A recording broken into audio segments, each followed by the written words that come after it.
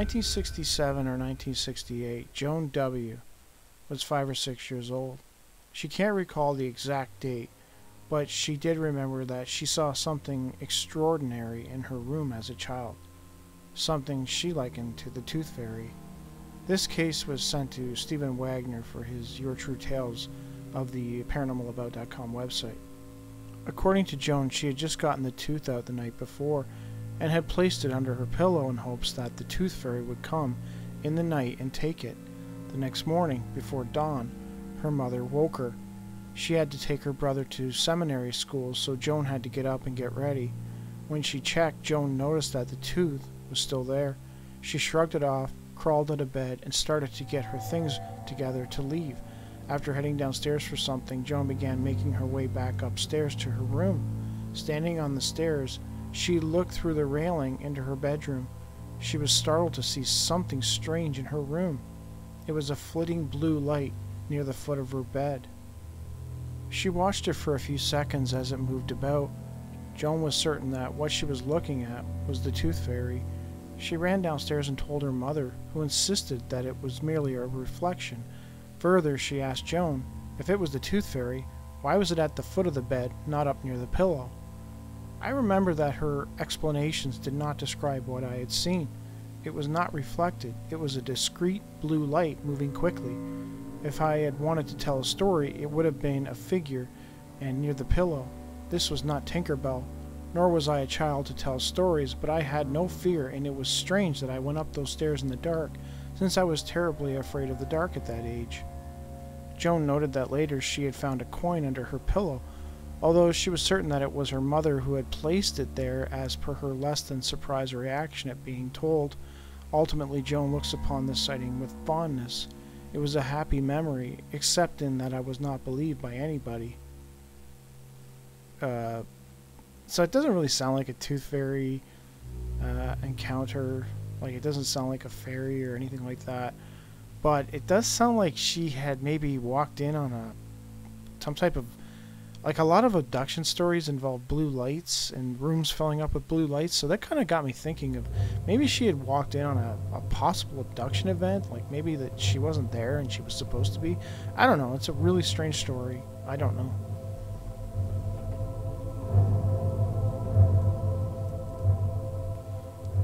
When most people think of the Easter Bunny, they imagine a cute, cuddly rabbit delivering eggs and gifts to happy children. However, there is at least one encounter in paranormal literature which bucks that happy image. For Mike B., his sighting of an entity that he likened to the Easter Bunny would leave him terrified. This bizarre case can also be found in the files at Stephen Wagner's ParanormalAbout.com. Mike B. claims that when he was 7, he decided to stay up all night in hopes of seeing the Easter Bunny. At the time, he was staying with his grandmother, along with his sister, who was 9. The grandmother had decided to share her bed with the 2 kids, if only to keep her eye on them. Everybody was asleep except Mike.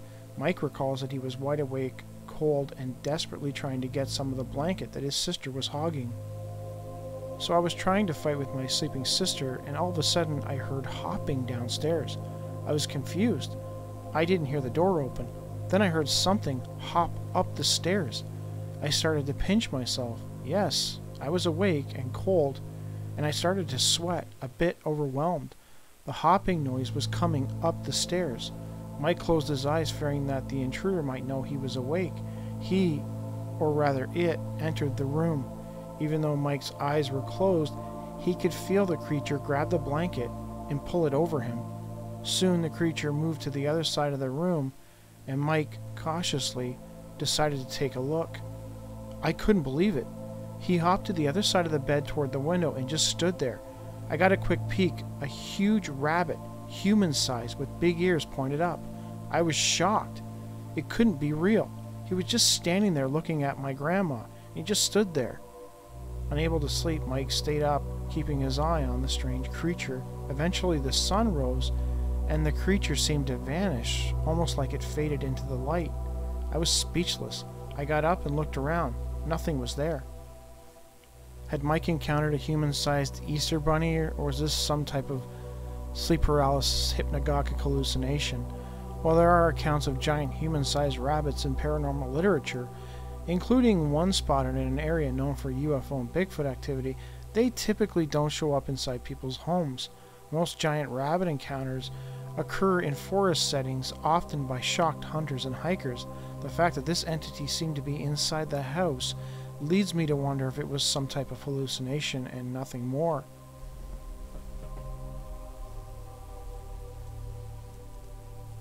It was October 1965. Francisco Estrada Acosta had gone out on a small game hunting expedition near a local mining area in San Luis Potosi in Mexico. He spent the afternoon there. While bending down to collect rocks for his slingshot, he began to get the strange sense that something was standing beside him. Given that he was alone out there, he found this odd. Standing up, he was startled to see a tall figure with a large oval-shaped head, huge reddish phosphorescent eyes, and a large toad-like mouth. The strange humanoid extended a flipper-like hand to Acosta. He touched one of Acosta's hands on his palm. According to Acosta, the creature felt cold and scaly, like that of a reptile or an amphibian. Upon realizing that this was not a prank or somebody in a mask, Acosta was suddenly gripped with terror. He instantly backed away and then took off running away from the creature. Glancing back, he noticed that the creature had membrane, wing-like protrusions on its back and was apparently preparing to leave also. This encounter was detailed in the book Contacto Mexico.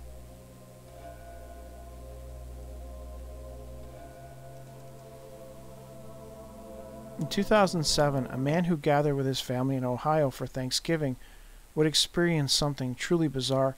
He claims that he had spent the early part of the day helping his mother in the kitchen preparing dinner. Everybody was laughing and having fun. While making pumpkin pies, my mother needed a break from the heat of the kitchen and went into the living room to watch the Macy's Thanksgiving Day Parade. I stayed in the kitchen and continued to work. The man claims that while making the pies, he realized that he needed to go to the pantry to get some ingredients. The pantry is located down a short hallway connecting the kitchen with the back of the house. I grabbed the items I needed and headed back to the kitchen. I was almost back to the kitchen when I remembered that I forgot to grab something and quickly pivoted around to head back to the pantry. To my shock, there was a man standing near the area I just was. It must have been 2 or 3 seconds, even though it felt like forever, and then he was gone. I have never seen this man before, but I can remember he was wearing overalls and a hat. The most disturbing thing for me was it seemed as though he reacted to me. It was like he was either shocked that I saw him, or he was shocked to see me. Not wanting to disrupt the fun, the man decided not to tell anyone of his sighting. It wasn't until months later he decided to tell his mother, who insisted that in the 35 years she lived in the house, she never saw anything strange. I know what I saw. I know he was there. My question is why? Who is he? Why did I see him? In my 28 years of living and now visiting my childhood home, I have so many great memories, but the 2 to 3 seconds on that Thanksgiving day seems to be burned into my mind more than anything else I have experienced in that house.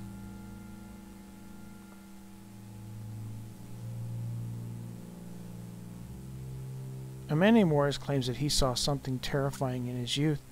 He claims the incident happened in 1996 when he was 12, and to this day he has no idea what he saw. It is far and away the most terrifying deer-man encounter I have ever heard of. Juarez was in the Boy Scouts. It was their annual week-long summer camping trip to the Adirondack Mountains of northern New York State. It was a good 6-hour drive north of the city of New York, and they were literally in the middle of nowhere with the nearest town about 20 minutes away. Juarez recalls that on the night of the trip, after lights out, he and his 2 friends Bobby and Mike were restless, and they decided to sneak out to investigate a trail they had found earlier in the week that led up into the mountain.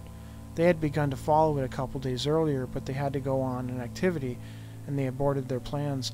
They were still very curious to see where it led. With flashlights in hand, they set out on the path. It was a very dark night with no moon, and the woods on both sides of the path were thick and dark. The path went on for quite a while and seemed to get steeper and steeper as it rolled higher into the forest. Bobby began to feel spooked and suggested they turn back, but Juarez and Mike felt drawn to keep going higher up into the hills. They continued on for what they determined was a very long time, when finally, up ahead, they saw a warm orange glow, a campfire. As they drew closer, they realized the fire was massive. It was a raging bonfire. In the middle of a circular clearing in the forest, they saw someone standing next to the huge bonfire, but he was still too far away to see it clearly. They crept closer, sneaking up behind a large oak tree. To their horror, they saw very clearly not who, but what it was. There, in the middle of the clearing, stood what they could only describe as a deer man. Juarez recalled that it was huge, at least 10 feet tall, probably taller. To Juarez, this creature appeared to be towering over the fire. It was so big. It looked like a typical white-tailed deer buck, except it stood on its two hind legs like a human. Upon its head was the biggest rack Juarez had ever seen. Its forelegs were not hooved like a deer's, however. They were hands like a person's. It held a twisted wooden staff in one hand and a skull in the other. Needless to say, they were speechless as they stared slack-jawed from behind a tree. Just when they thought it couldn't get any stranger, it did. The strange creature actually began to sing and dance. It sang horrible words I couldn't understand and didn't want to. I remember its voice was high-pitched, cackly, and I was instantly reminded of an impossibly old woman. It gyrated and shimmied in a fashion I found so horrifying I felt my heart sink. It leaped completely over the fire several times, prancing about like a deer would. I remember looking at my friends. I remember like it was yesterday, and the terror in their eyes, despite the fact that they had not made any noise. The creature stopped and whipped its head in the direction where the boys were hiding. It pointed its staff at them and let out the most blood-curdling scream. Terrified, the three turned and charged off down the path and down the mountain, too scared to stop or look back. They ran all the way to the lodge and stormed through the door. In between crying, the boys managed to tell a concerned scout leader about what they saw. While he doubted them, he did put a call out to a forest ranger stationed nearby, asking him to go out and investigate a strange man hanging around the lodge.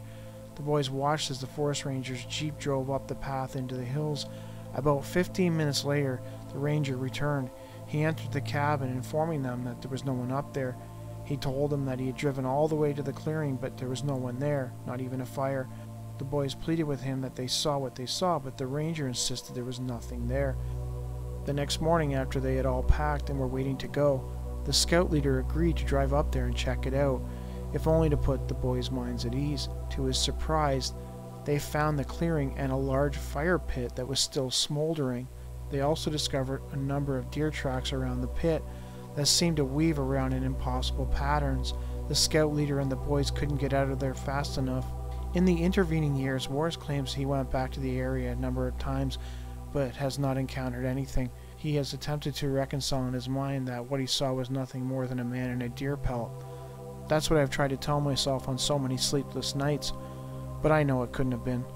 If you had seen how tall it was, how it danced, it was utterly inhuman. Sadly, 13 years later, Mike would die of a drug overdose.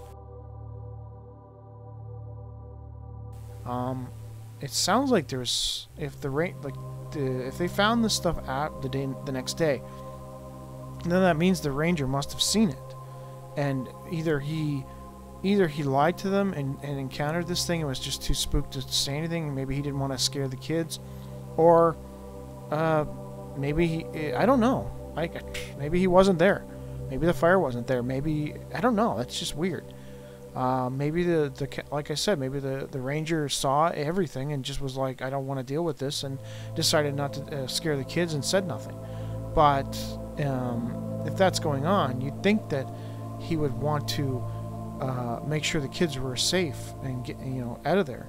But I don't know. It's just a weird story. Maybe they know about the guy. Maybe this sighting of this thing is common, and some of the rangers kind of know about it. I don't know. I've actually heard deer men stories before, deer people stories, where people saw them a deer man dancing around a fire. I've actually heard that before. I have actually read a case like that. I think Lon Strickler had it in his file. So it's not unheard of, but it's definitely strange.